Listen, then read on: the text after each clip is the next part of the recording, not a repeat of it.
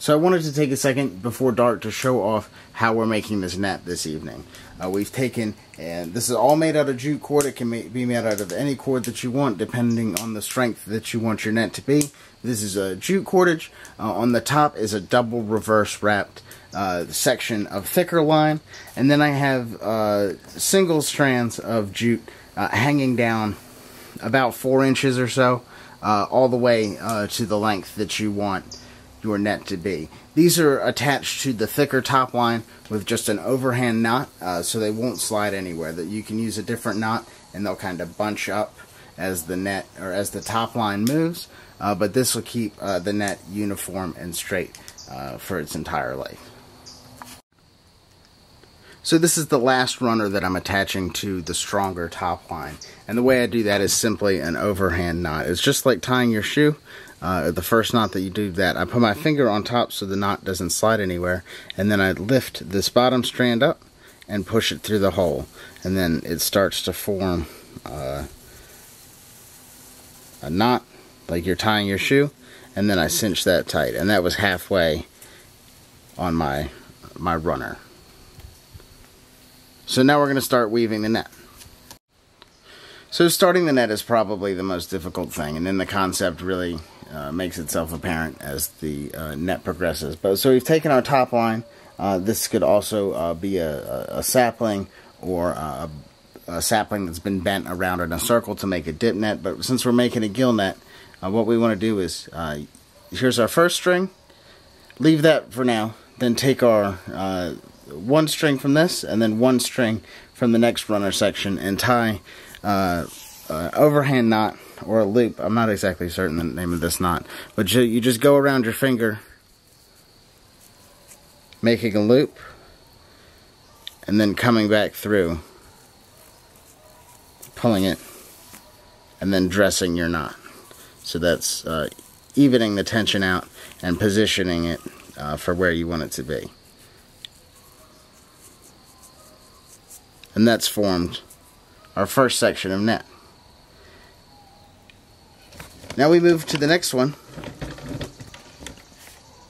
and we take this one and one from this and repeat that process that we just did. By tying these together, we make a loop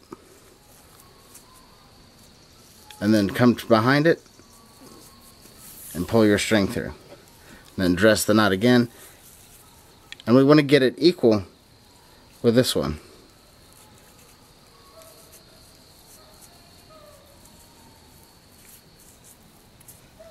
Those are even, starting to look pretty good. So I just finished off the first set of knots, and like I did on the beginning, I left one hanging, and it's going to come back really important when we start the second row. You can see that the row of triangles is really starting to emerge, that pattern of the net. And as we come back to the beginning, we're going to start our second row. The way we do that is we just take the string that we left hanging before, and we continue that knot making pattern from before. So we make the loop and then push it through and dress the knot so it looks pretty and it's the size that you want. You can account for some errors in the rows previously by moving the knots around to keep the knots even in the long run. But as you start tying these knots, you start seeing the diamond pattern emerging that much more.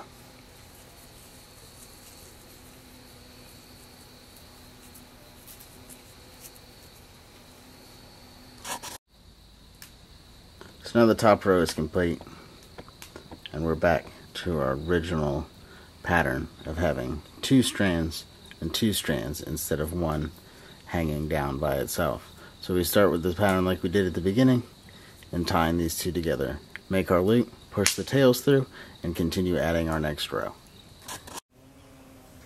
So after working on this a little bit, you can see the net pattern starting to emerge. You can see how much material it's really gone and eaten up. From what turned into about 4 feet or 5 feet of cord, we now have maybe 2 feet, a little bit less of net.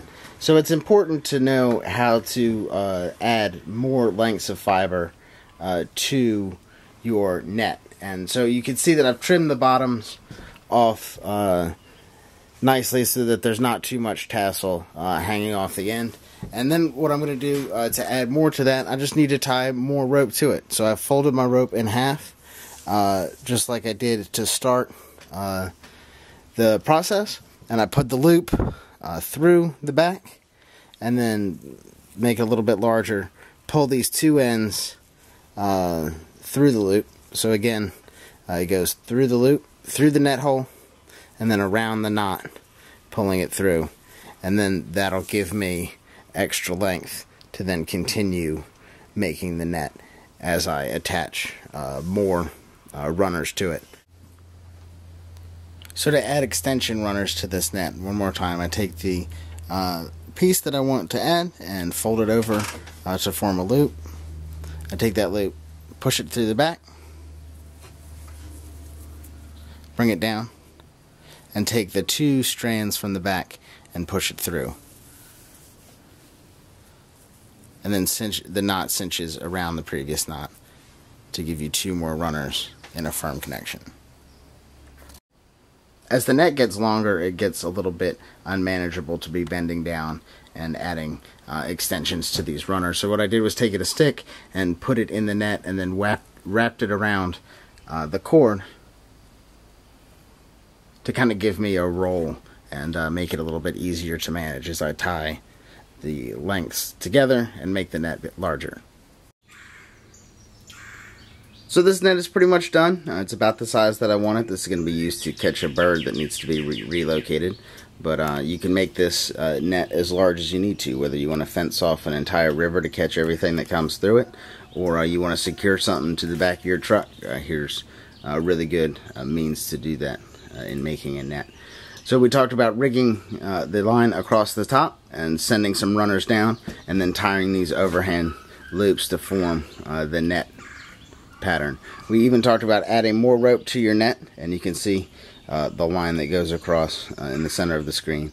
And it's barely even apparent that we added more rope, so it'll be plenty strong and stand up to a lifetime of use. Of course, as these things get used, they start getting ripped out, so you'll have to do some net repair. But if you have any questions and want to learn more about survival, you can get some of the best survival training in the world at survivalschool.us.